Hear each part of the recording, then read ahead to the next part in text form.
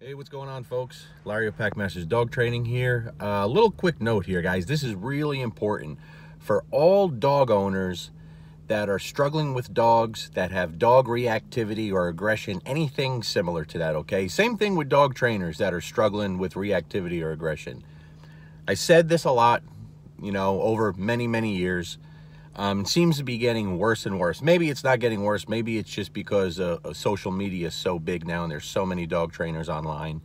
But I've talked about for years how many people I deal with that have been through some pretty harsh programs where the dog trainer sets up the dog with the reactivity or aggression and nails it with an e-collar without any prior training or a prong collar to stop the aggression, to stop the reactivity, okay? Well, now more and more dog trainers, reputable dog trainers, really good professionals are starting to forward me emails too that they are now getting from clients and people saying, hey, this dog trainer, popular trainers, by the way, very popular trainers, this is what happened with my dog.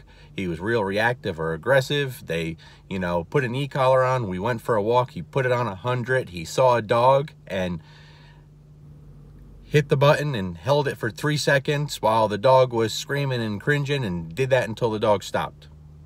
I'm going to say this hopefully for the last time, but it probably won't be, to all the dog owners that struggle with these types of issues. And I'm going to try to keep this more on the positive note and not get too negative here.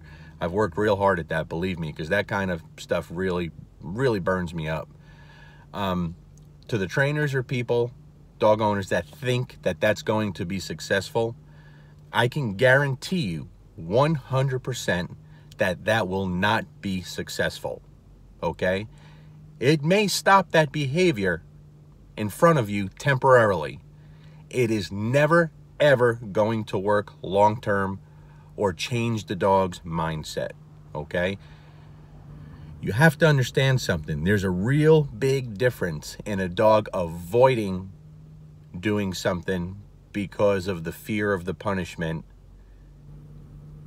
Big difference in that and where a dog actually doesn't feel a need to enter that mindset, if that makes sense, okay? So I've talked about this before. Punishing voluntary behaviors such as, jumping on counters, jumping on people, digging. These are all behaviors that the dog has complete control over, okay? Very easy to implement punishment and stop those behaviors with little or no training. Very easy, right? You cannot do that with a mindset behavior. Meaning if you have a dog that's a little messed up in the head and it exposes itself as reactivity or aggression or anxiety or fear, punishment, I don't care what anyone says, and don't talk about definitions. I don't give a shit about definitions. Dogs don't give a shit about definitions. It will never work long term, and that's why you don't see these people showing these dogs 6 months later, okay? So, for example, one of the emails that a very popular trainer sent me yesterday, very good advocate for good dog training and e-collars. The email from a client basically said this trainer, very popular trainer, did what we talked about, lit the dog up on an e-collar. Guess what? The dog's not reactive anymore when they go on a walk. It's not. It worked, right? Instead, what the dog does is cower and shake and press up against the owner's leg and can no longer walk like a normal dog. So, which is better, the reactivity or a dog that's all screwed up mentally now?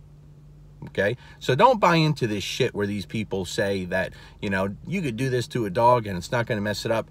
I don't talk about anything that I don't see and haven't seen for a really long time. Hundreds and hundreds of times, okay? I get these dogs. I never call people out by name, but I see these dogs over and over. A lot of you have seen clients talking about what their dog had been through.